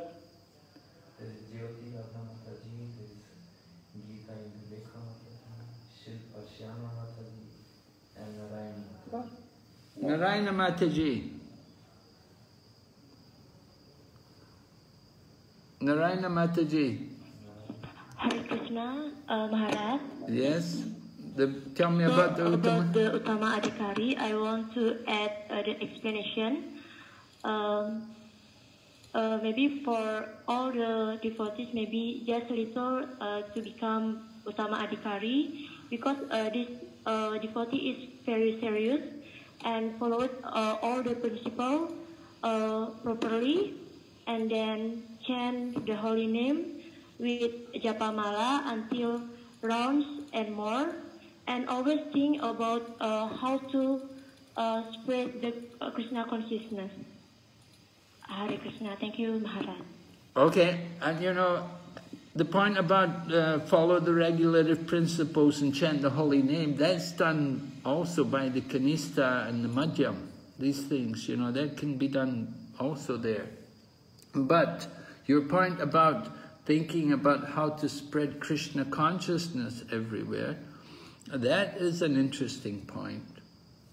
Anyway, let's see here. We have a quote from the Srimad Bhagavatam describing a person on the Uttama. A person advanced in devotional service sees within everything the soul of souls, Krishna. Okay, so Manisi got this point, that Krishna, he sees Krishna everywhere. Consequently, he always sees the form of the Supreme Personality of Godhead as the cause of all causes, and understands that all things are situated in him. Okay? So that's the vision of the Uttamadhikari. He sees Krishna everywhere, so is he going to preach? What's he going to be doing? Generally, someone on that topmost level, they won't preach. They simply do their own bhajan, because they think everyone is already engaged in Krishna's service. They see everyone acting according to their, nature. They're all under the control of Krishna, and so everything which happens is Krishna's arrangement. So they don't take the time to preach.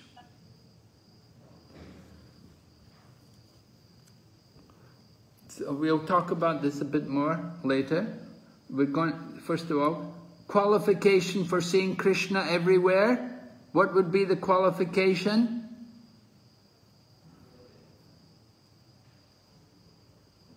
You want to have that qualification? The Uttama Adhikari sees Krishna everywhere. What is the qualification? Have you heard the tape? Prabhupada said there's only one qualification to see God. What's the qualification? Do we have hands?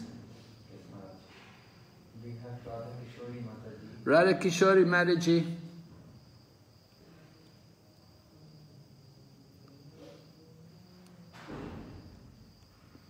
Radha Kishori Mataji there? Hare Krishna Maharaj.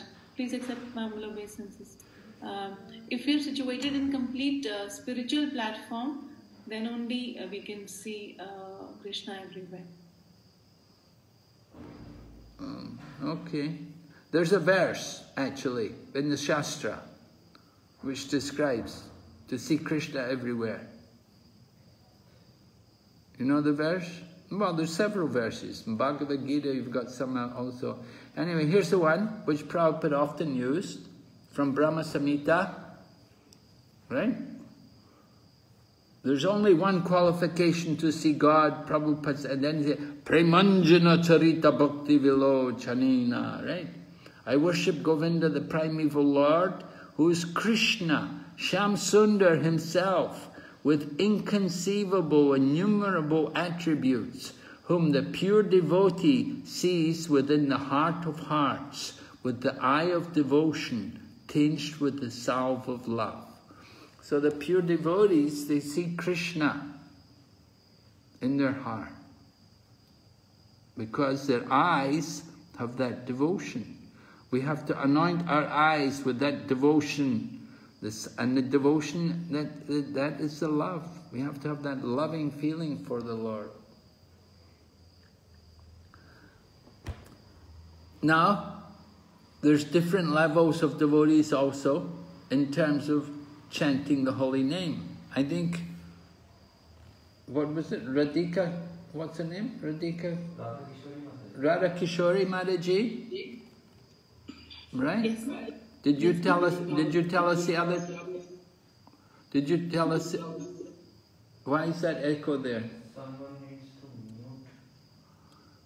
No, it is not. Okay, so Mahaprabhu gave instructions to people, the devotees from Kulinagram, 3 levels of devotees, determined by how they chant the holy name. Mataji will tell us. Ready? Yes? Yes. The first level is somebody who's even chanted the holy name once is considered devotee, and somebody who's chanting the name, second level is somebody who's chanting the name of Krishna all the time, and the third level is by seeing that person, the other people chant the name of Krishna. Okay. Yes. First of all, it says, one is chanting Hare Krishna mantra, is understood to be a Vaishnava. Therefore, should offer all respects to him. Just like in this verse it is said, Krishneti yasha giritam manasadriyeta.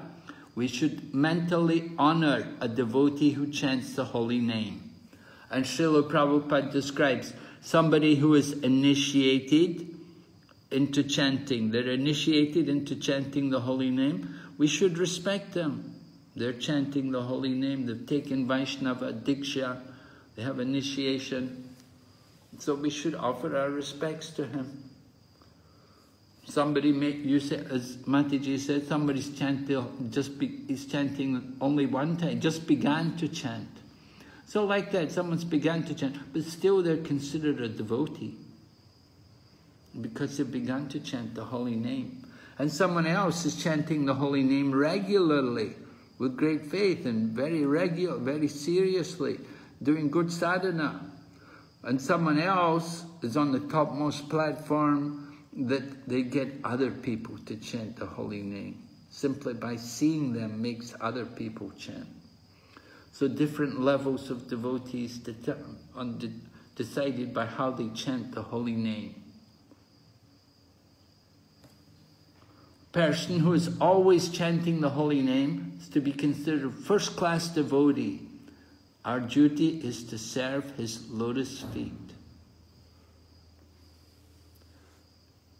This is Chaitanya Charitamrita. Srila Bhaktisiddhanta Saraswati Thakur says, any Vaishnava who is constantly chanting should be considered to have attained the second platform of Vaishnavism. Such a devotee is superior to a neophyte Vaishnava who has just learned to chant the holy name. Neophyte devotee simply tries to chant the holy name, whereas the advanced devotee is accustomed to chanting and takes pleasure in it. So we can understand what level we are on, whether we are Kanista or Madhyam or Uttama, by our mood in chanting the holy name. Are we taking pleasure in chanting the holy name? Are we eager to wake up in the morning and chant? Or do we think, oh, where's my beads? Oh, I didn't chant yet. You know, different levels of devotees. Somebody's neophyte, somebody's madhyam, and somebody's on the topmost platform. So, on the basis of how we chant the holy name, very important part of our sadhana, the chanting of the holy name.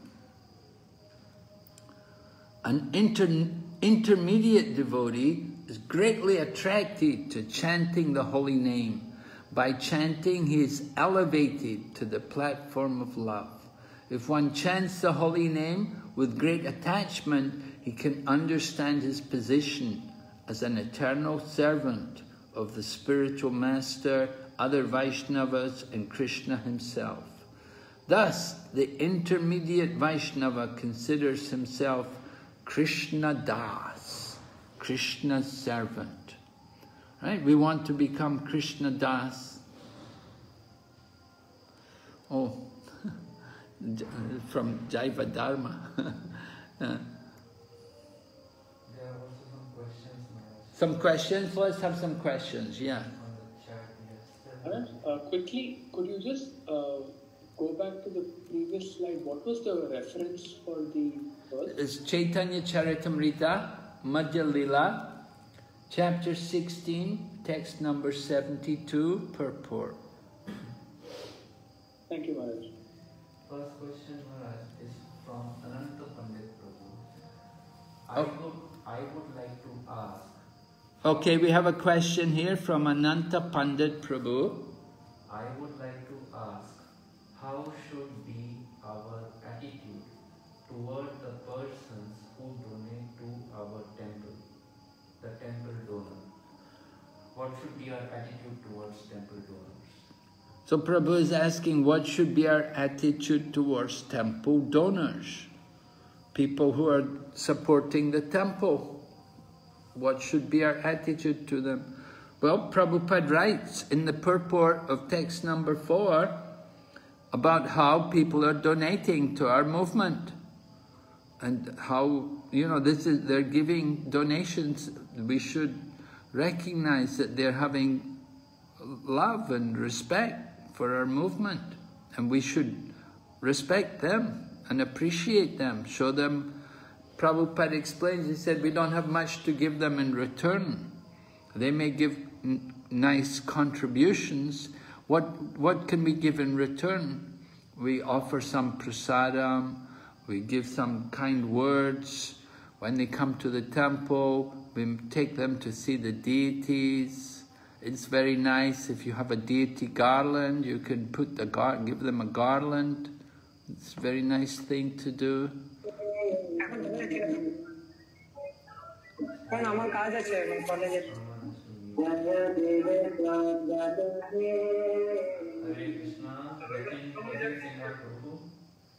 Please, everyone mute yourself.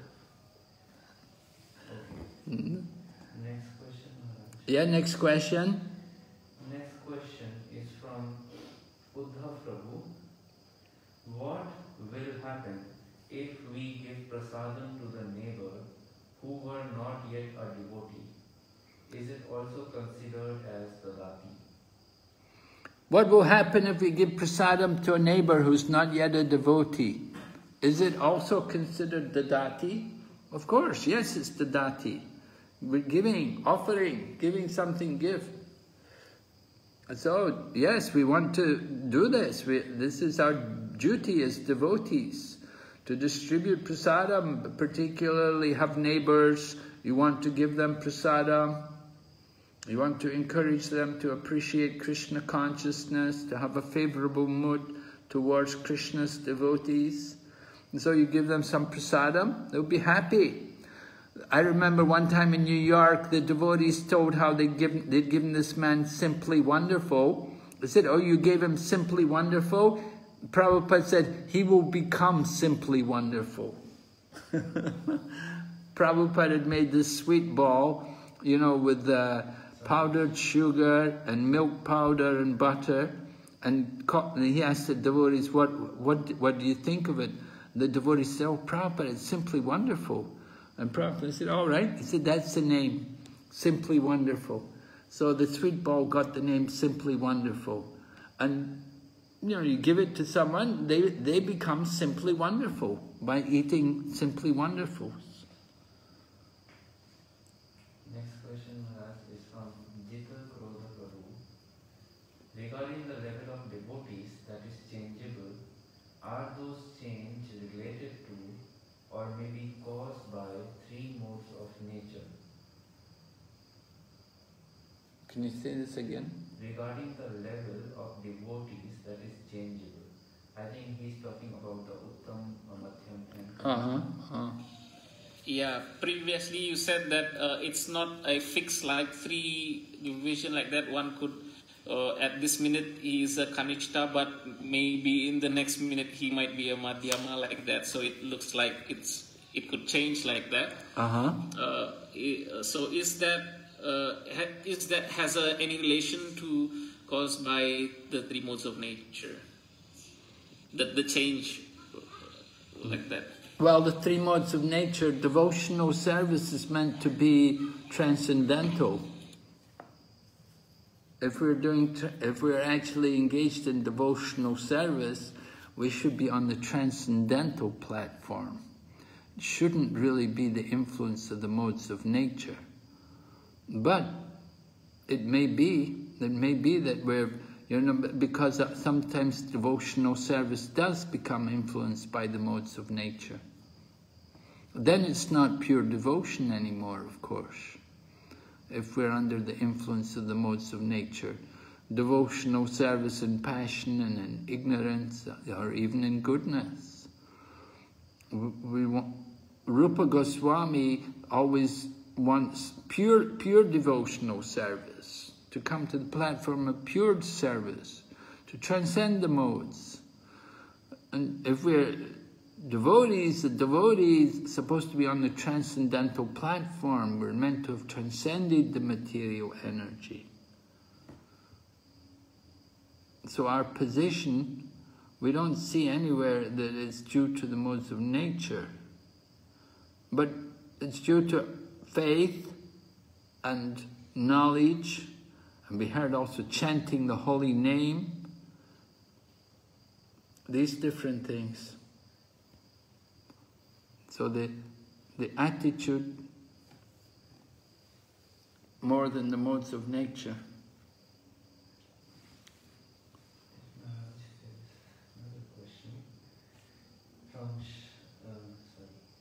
There's another question from Prem Rup Mataji. How much respect should we give someone who maybe chanted the holy name one time but has been completely demoniac their entire life before and after chanting the holy name that one time? So someone's chanted the holy name one time, but they have a very bad character before they chanted and even after they chanted. So how should we deal with them? How should we respect them?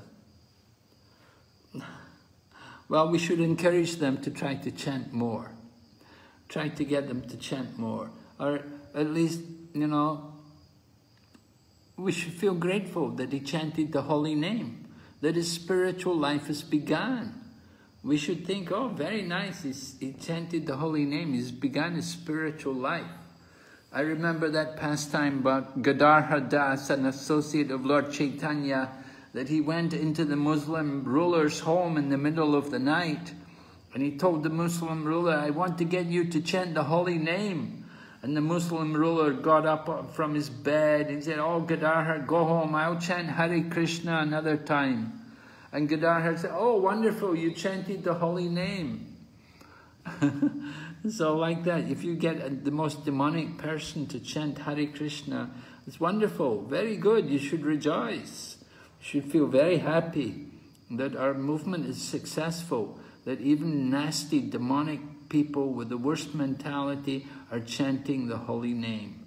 Gradually they will be changed. One more question. Last question. There are two more questions. Oh. So from Shankar Prabhu, I am not yet second initiated, but often people give me things like money, dhotis, chadars, etc. as a gift for me after doing preaching to them at their house. So is it considered as mistake for me to accept those things? Somebody, you go to some devotee is describing, Shankar Prabhu is describing that he's not yet second initiated, but sometimes he goes to people's homes and people give him gifts like a chadar or some cloth or something. So is it wrong for him to accept these things? Well, I don't think it's wrong because you're going to use these things in the service of Krishna. And you've gone to their home, you give them some time, you spend some time with them and give them association and preach to them. And they like to give you some present. It's very nice. It's a loving exchange. I explained how Prabhupada said it's a duty to accept. Somebody gives you a gift, you should accept it. Now generally what happens, even somebody gives you something you don't really want, you should accept it. Later on you can always give it to somebody else. But if you accept it and then immediately give it away to somebody else, it's not very nice. But if they give you something, you should accept it and you should show appreciation, you should be very grateful, and later on you can always give it to somebody else, somebody more a needy person, somebody you may consider even more worthy, you may like to give it to. But you should accept. Somebody offers you something, it's your duty to accept it. You may not be second initiated, but you're doing the work of a Brahmana. You're following the principles. You're preaching. That's a Brahmana duty. So they give you a present, you accept it. Later on, you can always give it away to someone else. And one question, Maharaj, from Geeta Indulekha Mataji. Newly wed daughter-in-law comes and cooks, but she is materialistic. We offer to the deities what to do. Should we eat or not? So Maharaji is saying her daughter-in-law comes to the home and cooks, but she's materialistic. She's not a devotee. but they offer it to the deity, so is it all right? Well, she's not a devotee, she doesn't chant, not initiated. It's not very good. Usually we wouldn't let such people cook for the deity, in the temple at least. It's a question of what standards you're going to have. If you're going to allow your daughter to come there and cook, you should tell her, look, if you want to cook, and you want us to eat, you have to sit and chant first of all. You first of all sit here and chant, then you can cook. If you're not willing to do that, you say, then look, we will cook. You don't bother cooking. And you have to be clear about your standards. Yeah, what kind of standards are you going to have? If you're happy, if you're willing to accept her food, then it's your fault. But you can't complain. You have to make clear what particular standards you're going to practice Krishna consciousness on. Now for some people, they won't worry about it. But if you're asking me the question, I'd say, well, it's not very good. I wouldn't like to eat her food. But you want to eat it, it's up to you. Okay? And Dina Vatsal Prabhu wants to ask a question. I think that he would speak in Indonesian. Okay. So the translator could translate. Okay, Dina Vatsal is going to speak in Basa and we'll have it translated. The question, the last question. Yeah, also, time is also over this. Really? 21 minutes is left. Yeah. Dina Vatsal's question, Prabhu? Yes, I have translated for the devotees. Okay. His question is how can we, or how to associate with the three levels of devotees, the Kanistha Adhikari, Madhyama Adhikari, and Uttama Adhikari. How to associate with the different, well, yes, it's a question, we have to consider where are we, what level are we on, and we have to associate accordingly. If we are Kanistha, you know, of course, we have to, devotee will respect everyone. A devotee offers respects to everyone. I was with Prabhupada one time in a temple in London, a Hindu temple in London. They were worshipping Brahma, Vishnu and Shiva. And I remember Srila Prabhupada saying, a devotee of Krishna not only offers respects to Brahma, Vishnu and Shiva, a devotee of Krishna will offer their respect even to a tiny insect that like an ant. They will offer respects to it. And so, different levels of devotee, Kanistha, Madhyam, Uttama, we will respect them according. The information is given in the verse. Somebody's began to chant the holy name, we will mentally honor them. Somebody's engaged in worshipping the deity. They've undergone a spiritual initiation and they're engaged in worshipping the deity. We offer obeisances to them. And we associate with and faithfully serve that person who is fixed in undeviating devotional service and is freed of the propensity to criticize others. So different ways of association, right? One way you mentally honor someone, began to chant. They may be, of course they're going to be Kanistha, right? New devotee that just began to chant, don't know much. Someone else is worshipping the deity. They may also be Kanistha, they may not be Kanistha. You don't know. So you have to consider. We should offer obeisances to them because they're worshipping the deity. And somebody else, well, we have to hear. If they're actually Uttama, we should associate with them and serve them. Giving service, Mahat Sevam Dwara Mahorva Muktes, right? By serving the great souls opens the doors to liberation. Very powerful. Get a chance to serve the devotees. The servants of the devotees are the most fortunate because they're serving the pure devotee, serving the great soul. They're so fortunate. So if you can get to serve a devotee who served a great devotee, very fortunate. So we try to serve great devotees who had serve, you know, people like Harisori Prabhu, who serve Srila Prabhupada, Shrutakirti Prabhu, who serve Prabhupada's servant. These kind of people, they give Prabhupada direct service. Okay, we're over time. We have to stop here. Although there is one more question. There's actually 3 more questions. But I don't know if you want to answer. We'll take them if you want. And you know, the 3 more questions, if you like to stay on, we can go on because it's evening. And okay, what's the question? Premadhan Prabhu asks, what is the relation between 3 levels of devotees and the 3 stages of chanting the holy names, namely Nam Aparad, Nam Abhas and Shuddha Nam? What is the relationship between the 3 levels of devotees and the 3 stages of chanting? I mean, is there any relationship? No relationship. There's no relationship between 3 levels of chanting the holy name and 3 levels of devotees. And there is a question by Adi Raj Prabhu. How should one respect a person born in the holy Dham, but they are smoking and not chanting? How should we respect someone born in the holy Dham, but they're smoking and not chanting? We honor all the residents of the Dham, because somehow or other they had that opportunity, they had that piety to be born in the holy Dham. So it's offensive to offend anybody who is a resident or a resident of the Dham. Even the animals, we should respect them. Uddhav Prabhu asked, this is the last question. Sometimes Uttam Adhikari comes down to the level of Madhyam Adhikari. How can we recognize those who were Uttam Adhikari?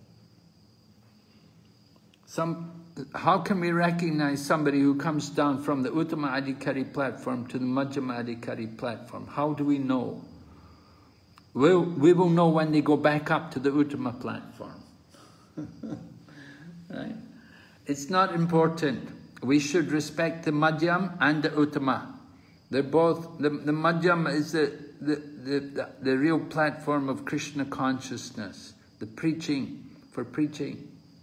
We should be on that intermediate platform. We should come to that platform for preaching. Uttama platform, yes, Uttama Adhikari, Prabhupada, always thinking how to spread Krishna consciousness. That is also Uttama Adhikari. But Madhyama Adhikari is also thinking about that too. So not a big difference really between the Madhyam and Uttama if they're both preaching. One devotee is appreciating Maharaj, your answers. Okay, so we will stop here. Thank you very much. Srila Prabhupada ki. Jai Hare Krishna. And now next week we have. Thank you so much, Maharaj. Holiness Bhakti Vighna Vinasa Swami Maharaj ki jai. Jai.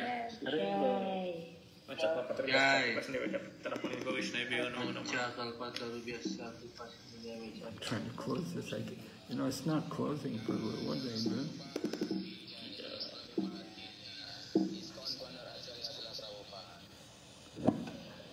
Jai. Can you help me here with this computer? I don't know what's happening. It got stuck, yeah. Oh, now it's... The meeting is disconnected, so... Okay. Meeting has been ended. Meeting has been ended, so I don't need to close or leave anything? You can still close, Maharaj, just to be sure. So if you do quit, you know how command Q... Where? Command Q, so you're on Zoom, right? Yeah. That doesn't quite quit. So if you... Look,